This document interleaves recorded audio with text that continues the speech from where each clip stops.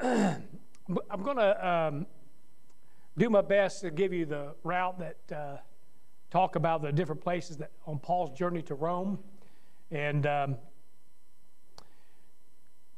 where this begins. Of course, we're beginning it at Jerusalem because that's where he's at. That's where he gets arrested. If you remember, at the end of Paul's third missionary journey, he actually comes down to Caesarea, which is right here. He comes down to Caesarea, and this is where some of his pals live. Philip the evangelist is there with his daughters, and tells him not to go. I tell you what's interesting is he winds up back in Caesarea for about 2 years. And for 2 years, Philip the evangelist walked in there every day to say hi to Paul and say, "I told you so." Anyway, that would have been kind of embarrassing. But anyway, we'll get into this a little bit. This is from Acts 21:15 to Acts 28:16. This is the time that he's at Jerusalem. Remember, he's going down there because he thinks he can convert the Jews, or at least he's willing to die trying, according to his words. You know, he's willing to give his life to try to convert Israel. And so he goes down there. He takes a vow. He participates in the things of the temple, and everything's going great. He's nearly the last day of that vow when some Jews from Ephesus, and they all come down for this stuff, man. They all come back to Jerusalem for this. I'm not sure exactly what the time frame would have been. Could have been a feast, but they all come back down for that, and they spotted him. And that's when they started screaming that this is the man that teaches against Moses, against the law, blah, blah, blah. Oh, he brought a Greek in the temple. None of that was ever true, okay? Paul's not that stupid to bring Titus into the temple, being a Greek. But they said those things, and, you know, that's just enough to get the crowd worked up, and they converge on Paul, and they're beating him. I mean, they're just literally just beating him. And, you know, God in his divine wisdom, he's got these Romans on standby, because right there near the temple, not too far away, you have a place where the Roman guard was. I'm trying to think of the name, and it escapes me. But it's right there, very close to the temple. And they mobilize and come down and rescue Paul, okay? And that's how this whole thing begins. The accusations, the going before the different folks, you know, that you're reading through in the book of Acts. And so we're going to start from Jerusalem, they take him up to Caesarea. And the reason they have to take him up to Caesarea is because there is a plot against Paul's life. And they realize, in fact, it's Paul's nephew, a young boy, that overhears this plot, and he tells the captain of the guard. And anyway, so they prepare Paul, and they march him to Caesarea, where they have a little bit more. They have a lot more troops there, a lot more of the Roman troops or Roman legion, and better protection. So they move him up there, and this is where Paul's going to spend about 2 years. Now, look at Acts.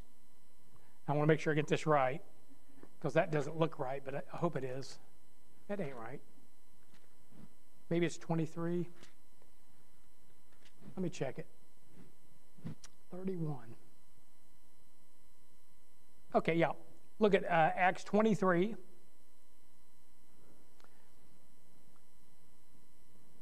So this is when he's en route, when they're taking him to Caesarea. It says, "Then the soldiers, as it was commanded them," verse 31, "took Paul and brought him by night to Antipatris." That's probably Antipatris. I had it right. Antipatris.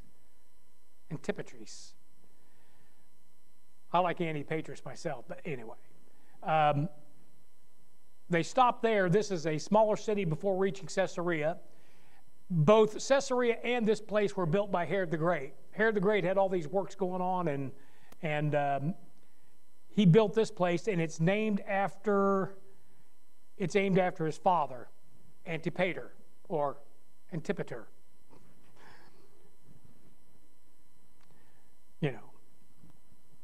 not Antiochus, it's Antiochus or whatever.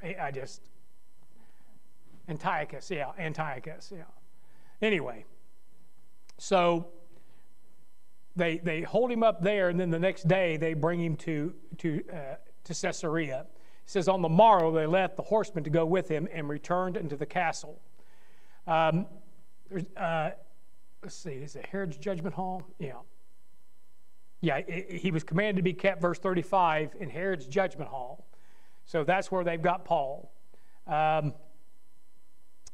Caesarea just said he was built by Herod the Great, and I believe that's in honor of Gaius Julius Caesar Augustus, or Octavian, who was the founder of the Roman Empire. And he built Caesarea. You get the word Caesar in there. Of course, now Paul was just there not too long ago before he went to Jerusalem. Now he's back, and he's going to be there a while. Caesarea was a modern city for the times. It was complete with underground sewers. It had a palace, public buildings, theater, amphitheater, and something else that made it special. It had an artificial harbor that Rome had constructed. I guess they just bring I don't know how they would build a harbor in that day, but they were able to do it. Maybe building wooden barges or something and going out and dropping. You got to drop the material to create the harbor. But they had this. I guess it was a magnificent artificial harbor that they had built. I said this was home to Philip the Evangelist, which, remember, God put these people in specific locations because of the contact they would have. He's in one of a major port, a major port, and what is he? He's an evangelist. So what is he going to do? He's going to run into strangers from all over the known world that are coming into that port, and so it makes sense. This is where the centurion Cornelius was stationed by Rome. Acts chapter 10, verse 1. Jesus walked this area with his disciples in Matthew 16:13. And this is Paul's third visit. I say that in quotations. He's not really a visitor at this point. He's a prisoner, but this is his third time there in Caesarea.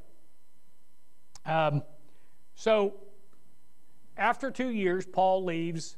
And by the way, it's going to take 2 weeks to cover all this. There's 17 different places that he mentions along the way, and I at least want to give a comment a little bit about each place, even the ones they sailed by. So it's going to take 2 weeks to cover this. After 2 years, Paul leaves for Rome. They sail up the coast and stop at the Phoenician city of Zidon, right there. Okay. Now Tyre and Zidon, they kind of go together. They're companion cities. There is much in the scriptures about this place, Zidon. In the Old Testament, it's spelled with a Z, Zidon, with a Z. In the New Testament, it's with an S. You have the Zidonians mentioned in the Old Testament, enemies of Israel. The place was extremely pagan. It's the border area where Lebanon begins and Israel ends. I think it's before that now, but in that day, the reason I say that, there was one city that was parallel to it, and that was Dan. And Dan was parallel with Tyre and Zidon, right there in that general area. They were just over to Dan was just over to the left here. Let's see, you got Tyre and Zidon. They were somewhere over here in this area. They were the farthest east. They may have bordered, I don't know if they bordered Galilee, if it went up that far or not. But anyway, so you're getting to the edge of Israel's land grant, or where they actually had some rule. So when you get up to Zidon, you're in Gentile territory. Tyre and Zidon is Gentile, very pagan. They worshipped Baal and Ashtaroth. Let's see. In Mark 15, verse 21 to 22, Jesus Christ is up in Tyre and Zidon. He went that far. Let me give you this. I jumped ahead of myself here. Let's see. Tyre and Zidon, the Zidonians worship Ashtaroth, and were partly responsible for the apostasy of the tribe of Dan, the city of Dan located near Zidon. That's in Judges chapter 10, verse 6. I'm getting ahead of my notes here, and that's not a good thing for me.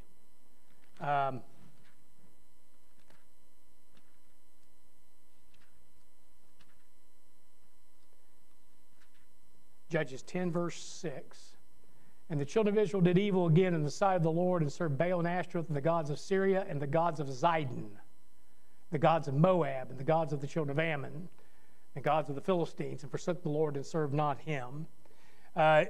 When you're reading the book of Judges, you find these Danites.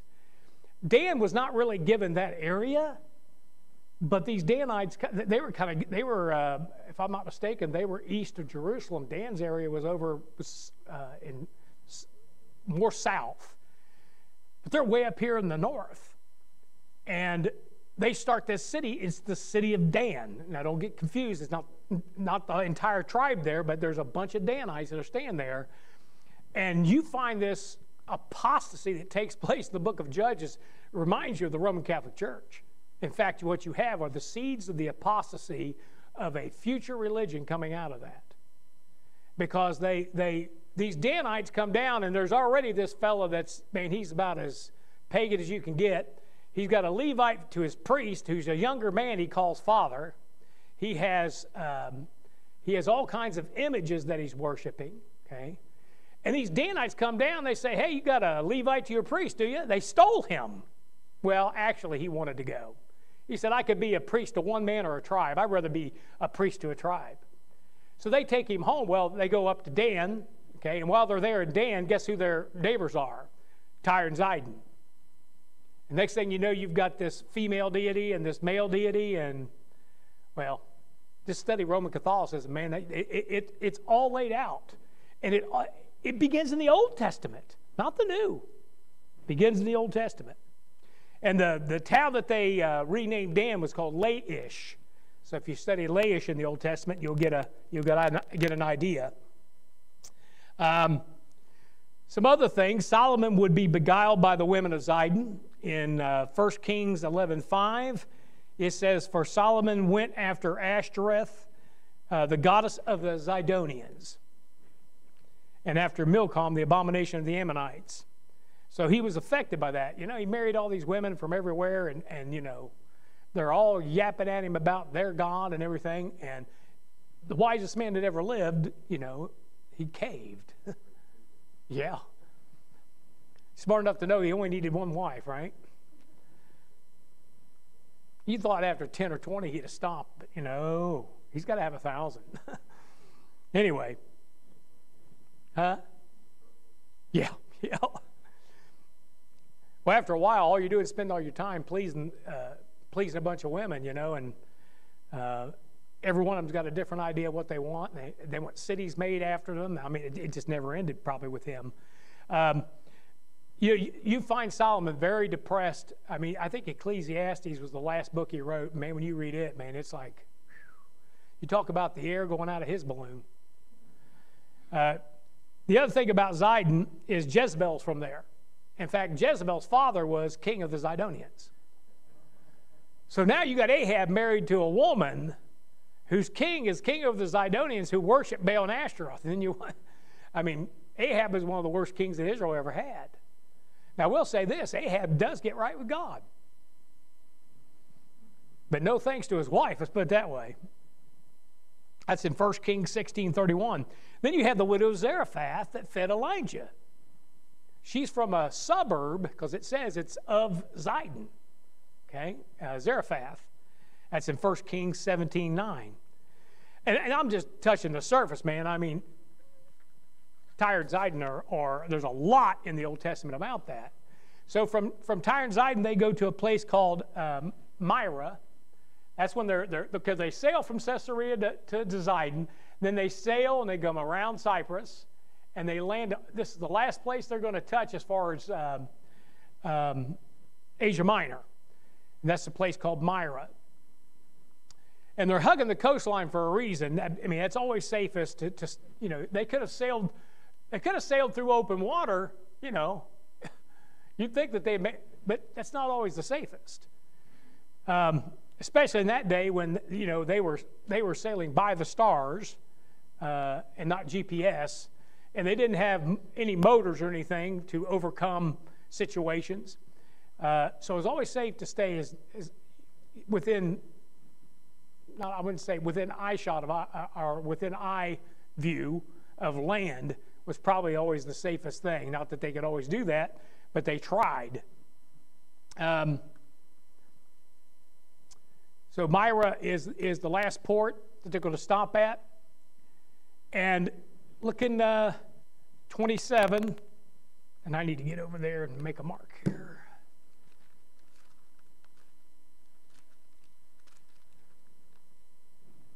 Let's see.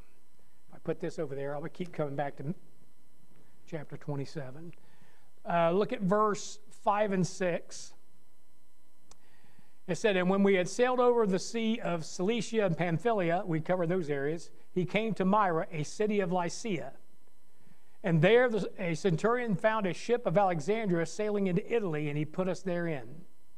So while they're there, they just happened. And evidently, these Roman soldiers, centurions, or whatever they happen to be that are taking Paul to Rome, they can commandeer these ships. I mean, they've got some authority. They are ships carrying product, of course, produce and things like that. I think this is carrying like wheat or something like that. But they can just commandeer and say, look, we got these passengers that need to go to Rome. They're prisoners, and so they put them on board. One of the things you see here is notice that the ship of Alexandria is headed to Rome. Your Bible has a way of letting you know. You know that there's two sets of manuscripts, of the Antiochian manuscripts or the Byzantine manuscripts that your King James Bible came from, and then there's all the corrupt versions out there that came from Alexandria, Egypt. What's Egypt a type of in the Bible? Type of the world. Who's the world connected with? Rome. Because they're going to Italy. Your Bible makes that connection for you. If you look up the manuscript Vaticanus, it is an Alexandrian text type. And that's where all the new Bibles came from. They found Vaticanus in the basement of the Vatican. You see how to get there. Probably a ship from Alexandria. That's what I'm guessing. Might have been on this one. Well, I don't know. This one didn't make it. It's on the next one. I mean, Alexandria burned. The whole city burned. I mean, and all the books and everything that was there. But some of it got out because they've got this Alexandrian manuscript in their basement. And it's as corrupt as it could be. But your Bible gives you hints and tells you. They were first called Christians at, where does our Bible come from? The Byzantine or Antiochian manuscripts. Stick with the book. All right, then he mentions a place called Cnidus. And I believe it's right here. Okay? And Cnidus was, I think they intended to go to Cnidus. They didn't make it. They ended up going a little bit different route. Cnidus is a peninsula that stuck out 90 miles into the sea. And it separated the Aegean Sea from the Mediterranean, kind of like where there was the kind of the official break. And maybe they wanted to pull in there, but they wind up at Crete. Crete is, well, right here, big island. It's an island in the Aegean Sea. I thought, Aegean? I don't know. If it is, it's on the very edge of the Aegean. I mean, the Aegean Sea is up there. This is what I understand is the Aegean Sea. I would think that this area would, but anyway, what I read said Aegean Sea, Mediterranean Sea major. That's where it's at. But Crete became a bridge between Greece and Asia Minor. It's 156 miles long. It's 7 to 30 miles wide, depending on where you're at on the island. And the Cretians were descended from the Caphtor, or the Caphtorum. You'll find those in the Old Testament, Deuteronomy, different places. I'm not going to run it. I'll give you one verse. Amos chapter 9, verse 7.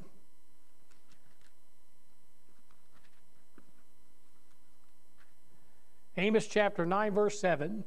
It says, "Are ye not as children of the Ethiopians unto me, O children of Israel, saith the Lord? Have not I brought up Israel out of the land of Egypt, and the Philistines from Caphtor, and the Syrians from Kir?" You see, these Cretians are closely related to the Philistines. They're of Hamitic origin, and you have one of the most bigoted, blanketed, racist comments in the entire Bible, while under the inspiration of the Holy Spirit, I might add. Oh, that's right. It wasn't Paul that said it. It was one of their own that said it. You know the verse I'm referring to? In Titus chapter 1, verse 12? It says, "One of themselves, even a prophet of their own, said, the Cretians are always liars, evil beasts, slow bellies." What that boils down to, they're liars, they're wicked, and they're lazy. Slow belly, somebody lazy. Now, your Bible does that. You say, well, just a blanket statement about a people? Yep, blanket statement. Well, actually, Paul didn't say it. Who said it? A Cretan wrote it down. It was a prophet of their own. Even false prophets get it right once in a while. It's like a stop clock, you know. It's right twice a day. I have a feeling that this affected their journey when they pulled into Crete. I don't think because Paul talked about it's too late. I think they were spending too much time there. And I think the reason they're spending too much time there is because these slow bellies aren't getting the work done to the ship. That's just my thought. Anyway, there are 4 places that are mentioned that are in Crete. There's Salmon on the east side, right here, Salmon on the east tip there. Fair Havens with the city of Lasea, which is going to be right in this area. It's right there in the middle of Crete. And then Phoenice, I don't know how you pronounce it, right here in this area. I think the dot is right there. They want to get to the southwest part of the island because evidently the port or the harbor or whatever was big enough for them to winter in, because it's too late, or at least they believe it's too late for them to sail. Well, they make it to the Fair Havens, right here in the center, and it's not the place they need to be. They can't winter there. Look at verse 27, verse 8 to 13. Let me turn over there. It says, "And hardly passing it, came into a place which is called the Fair Havens, nigh whereunto was the city of Lasea. Now when much time was spent, and when sailing was now dangerous," much time was spent. It says, "because the fast was now already past." He's talking about the Feast of Tabernacles, September, October. The fast that's involved there is done. This is late in the season to be traveling this part of the country, or this part of the seas. And it says, "Paul admonished them and said unto them, Sirs, I perceive that this voyage will be with hurt and much damage, not only of the lading and ship, but also of our lives. Nevertheless," never listen to the preacher, "nevertheless, the centurion believed the master and the owner of the ship more than those things which are spoken by Paul. And because the haven was not commodious to winter in, the more part advised to depart thence also, if by any means they might attain to Phoenice, and there to winter." Doesn't look like they're going very far. It looks like they're just, I'm sure some miles, but it looks like it's just a jaunt. They were going to make it. It says, where is the haven of Crete, and lieth toward the southwest and the northwest. And when the south wind blew softly, supposing that they had obtained their purpose, loosing thence, they sailed close by Crete. They're staying right as close as they can get without, bottoming out the ship. But you know how that goes. You ever go on a vacation, and always something? Rich, you know that. Always something. I mean, there's going to be something that goes wrong or something that goes haywire. Well, they loose, and here's what happens. Verse 14. "But not long after, there arose against it a tempestuous wind called Euroclydon." Man, that name scares me, much less the storm, And when the ship was caught, In other words, they're trying to stay right next to the coastline there. All they're wanting to do is move down a little bit and park the thing. But they got caught in this. They got caught in this gale. And they said they could not bear up into the wind, and so we let her drive. This is where the first woman gets her driver's license. So we let her. Okay, that wasn't funny, was it? All right. Verse 16. Now I got to see where I'm at here. I don't want to miss anything. Okay. Yep. And running under a certain island which is called Clauda, we had much work to come by the boat. Now this is where you can see Clauda. It's an island. I think it's kind of covered up there, or that dot is the island. And it's just providing them enough cover to where they're able to anchor for a very short period of time. And what they're trying to do is they realize they're in real trouble. They're going into a major storm, maybe a hurricane. And what they want to do is they want to take ropes. And how this works is you just look at which way the waves are coming, and you throw the ropes down that side, and it washes them under the ship. You grab them on the other side, and you tie these huge ropes all the way up and down that ship, and it's called undergirding. They're girding the ship against the waves to strengthen that ship. I imagine it just did take some time, but here's something else. Look what he says here. Verse 17, and when they had taken up, they used helps and undergirding the ship, fearing lest they should fall into the quicksand, strake sail, and so were driven. Now, I thought, what in the world's quicksand's doing out in the sea? But he's talking about sandbars, which is quicksand. You know what can happen? If you have a storm coming in and you've got a ship that's close to shore, if there are sands that move around underneath it, they can literally create a sandbar right next to your ship, or even underneath it, to where you get what? Stuck. I guess I didn't know sandbars move, but they can move. That sand can be redeposited. Why? Because those waves and what's happening is washing. And they were fearful that they were going to get stuck because this sand would just kind of literally create a pocket, and they would be stuck there. And then the storm would beat them to death. So they should have struck sail. It's like, this is the only thing we can do. We can't get back to Crete. So he said, we got to get out of here. We got to get to the open sea.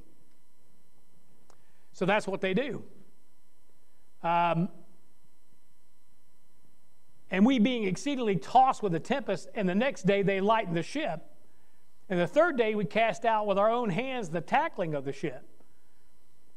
And when neither sun nor stars in many days appeared, and no small tempest lay on us, all hope that we should be saved was then taken away. I imagine this was, at this point, I think Paul has withdrawn himself. We see there that he's been, verse 21, but after a long absence. You see what's Paul doing? He's praying, man. He's down in the hold. He's praying. He's asking God, didn't you say I was going to make it to Rome? I mean, he's kind of wondering himself, And I can't think of anything more miserable than being on a ship being tossed. I guess it doesn't matter if you got sea legs or not. When you start going through something like that, you're going to throw up. And you're going to be sick all the time. In fact, we find out I don't think they ate for 14 days. Because you can't. And so, now, Dr. Ruckman has this drawing where they did this, and it probably was something like that. I think it was a 500-mile journey, something like that. I've got it written down here somewhere. Yeah, I just measured it. It's like 530 miles. Okay. Add 1,000 onto that with all the zigzagging they had to do to stay into the wind, and I mean, who knows? But they're out there for days and days and days. And it comes to a point where you just lose all hope. I mean, they lighten the ship. They start throwing out everything they can. They got all their product. I mean, everything but the prisoners, and they didn't throw them over yet. But they probably wanted to rather than throw out their product. So let's see here. Clauda. Okay. Oh, I did see something, verse 16. It says that, and running under a certain island, which is called Clauda, we had much work to come by the boat. I thought somebody told me, you know, you don't call a ship a boat. Well, this ship's called a boat. I guess anything that floats, carries people and stuff would be considered a boat, but I thought somebody told me that. It's like, you know, don't tell a Marine he's in the Navy kind of thing, you know. I don't know. Has anybody ever heard that? It's not, okay, you've heard that? Okay, it's not a boat, it's a ship. Huh? Yeah. Anyway, I just thought I'd heard that. So, huh? Yeah, they both float. Most of the time. So anyway, after a long period of time, they wind up at this little island called Melita. And they just kind of, I mean, that was just the Lord's grace that they ran into that. This is modern day Malta. Modern day Malta. I'll call it Melita since the Bible does. Melita, like I said, is 582 miles. They said 530. 582 miles as the crow flies from Crete.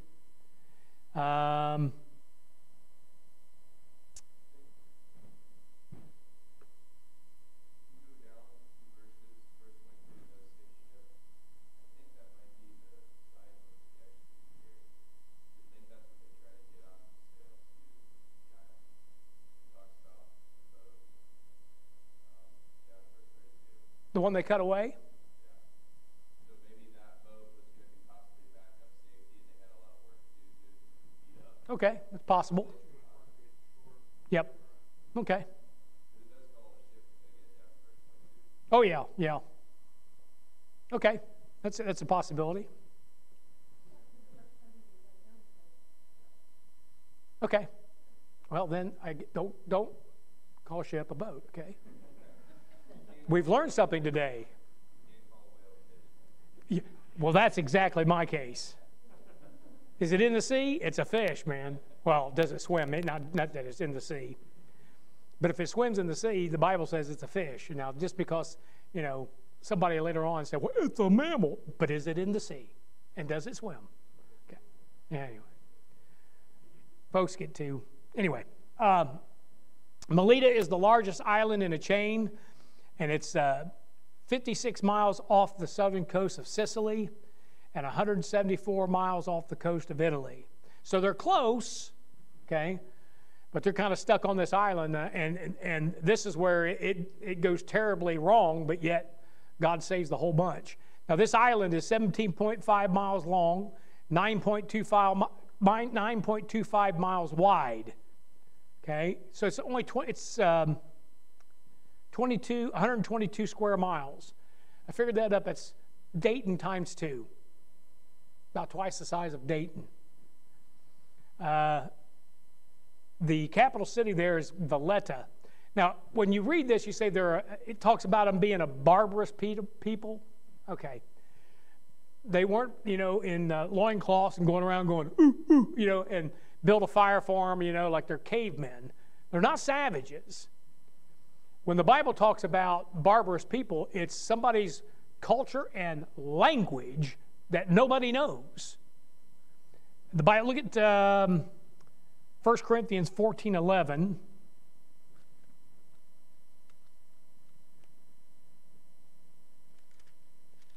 1 Corinthians 14:11 says, therefore, if I know not the meaning of the voice, that's the language, I shall be unto him that speaketh a barbarian, and he that speaketh shall be a barbarian unto me. This is somebody foreign. It's not that they're you know savages or cavemen living on Malta. They're on this island 3 whole months, and I guess these people treated them very, very well. In fact, Paul begins a mission project there. He said that no small kindness that they did to him. Now, 276 souls were on board that ship, and not one of them lost their life. That's Acts 27:37. 276 souls. What's interesting here is notice you have people where nobody knows the language. Now, I do believe that the guy named Publius, who is the kind of the chief of that area, that island, he may very well, I'm sure he knew, he probably knew Italian or something, because they're able to communicate with him somewhat, but probably the people that saved their lives or helped them off the beach or wherever they landed, I'm sure that they may not have known a word of Greek or a word of Hebrew, I don't know. Anyway, you would think the Roman guards would have understood them, but what I found out is that Malta, they have their own language called Maltese. They've got their own indigenous language, so probably no one on that boat understood, and probably only the highest officials that were in Melita would have understood what Paul and the folks on that ship had to say. Today, Malta is 98% Roman Catholic. 98%. They do have freedom of religion written in their state constitution. The population is what blew me away. Population of Malta, as of 2022, is over 500,000 people. 500,000. See, I think Dayton had, Dayton's population is 186,000. So, I mean, even though it's twice the size, I mean, it's like 3 times the population. I mean, there's a lot of folks there. It's growing. How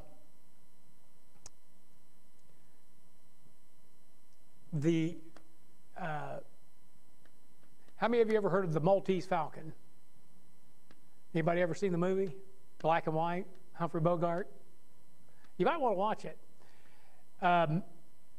The Maltese were subject to a monarchy that existed in Sicily, right next door to them.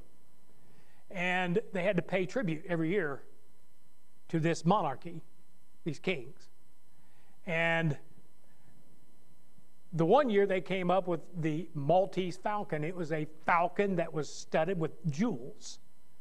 And that was the thing that they were delivering. Now, in the movie, I think they've got the, what's that group? The ones that have all the Roman Catholic special group that has all the, not Knights of Columbus, but close. Huh? Not the Jesuits, but they're Knights Templar. Thank you. I guess in the movie, the Knights Templar are the ones that give this falcon, and somehow it ends up lost or stolen, and they're forever looking, probably still looking for it. I don't know. I can't. If I saw the movie, I don't remember.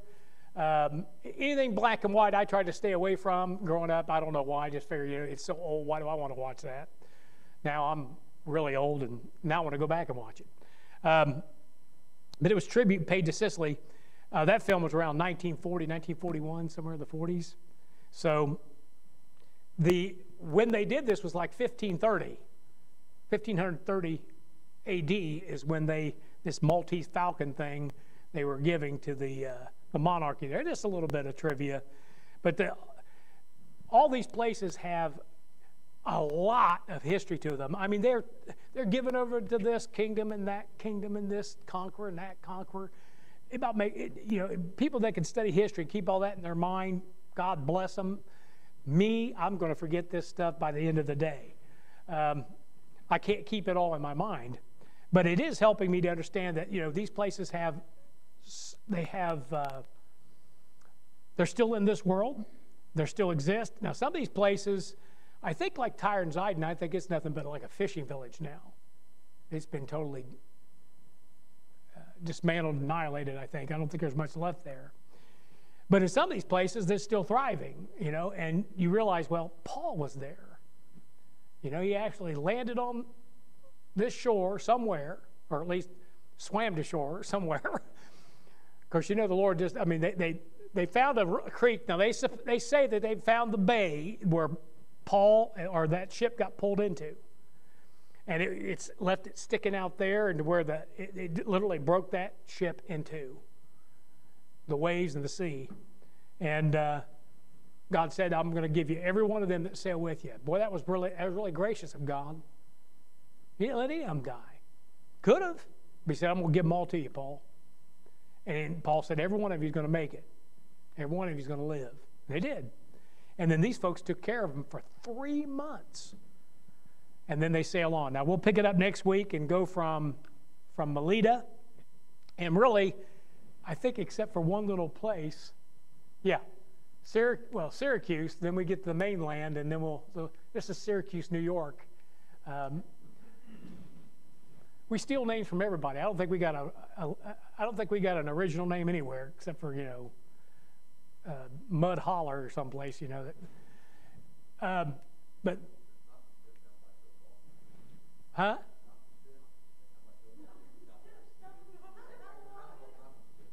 Knock 'em stiff. I like that. Well, that's original. I stand corrected. All right, anybody got a question or a comment? Yeah. I would say you were saying about Crete being as part of the Aegean Sea. If you look at the bathymetry around that area, you can clearly see where it's still part of the Aegean. Oh, Aegean, is it? Okay. Clearly part of it. Okay. I'll show you. I've got a. It just seemed awful far out there to be considered part of the Aegean, but I guess it could be. There's you know what a continental shelf is, right? Yep. There's a continental shelf that just kind of swings out all the way around Crete. It goes like around, comes from the tip of Crete where Achaia is, and goes all the way down, and then goes all the way up around Rhodes. So they would have wanted to get away. They had to sail away to get to deeper water because if you stay in shallow water, the storm is twice as bad on you. If you've ever, I remember one time we were on Cowan Lake, and a storm blew up, and I mean in seconds, man. We had little 3-foot waves hitting a little John boat, man. And I mean, just that ride back in was horrifying. I thought it was my dad and my brother who had cancer at the time and myself, and I thought we was all three going to drown. When we got close enough to shore, we jumped out of the boat. We pulled the boats up so far, and then I think it was my brother, man. He just picked up that engine or that motor right off that boat, carried it on the shore, and then when I pulled up the John boat, but I'm telling you, just weather just comes instant. If you're in shallow water, those waves are going to be 10 times worse than being in deeper water. Yep. Also, I was looking at Malta, and man, that place is beautiful. Just looking at the southern coast of it, the cliffs, and you drop right off. I found one Baptist church, a couple Pentecostal churches.